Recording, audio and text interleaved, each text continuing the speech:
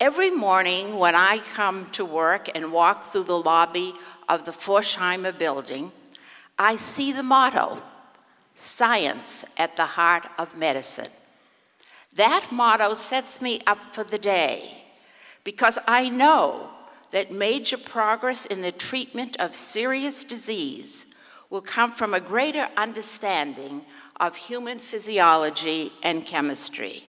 In 1977, when I was a young faculty member, I received a letter from the National Cancer Institute requesting that I determine how a new drug, Taxol, that had been isolated from the bark of the yew tree, shrunk tumors in mice. No one was particularly interested in what we were doing, and we could not predict that the drug would be useful in the clinic. But today, it has been given to over 1 million patients with ovarian, breast, and lung cancers. When we started the project, there was a single paper in the literature about Taxol, the original report describing its isolation and structural determination.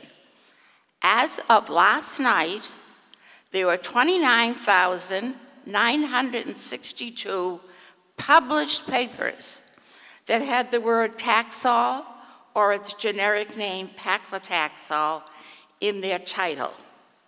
It all started in the laboratory with a simple basic question: how does Taxol kill tumor cells?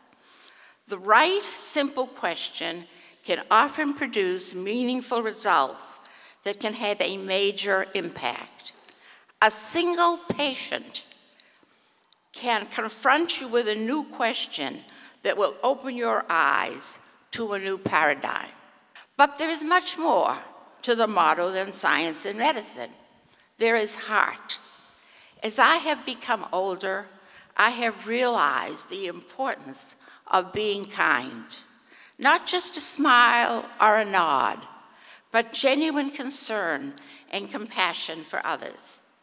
Whether you spend your time in the laboratory or the clinic or both, there is need to listen to your students, to your patients, to your colleagues, and to your children with genuine interest and concern.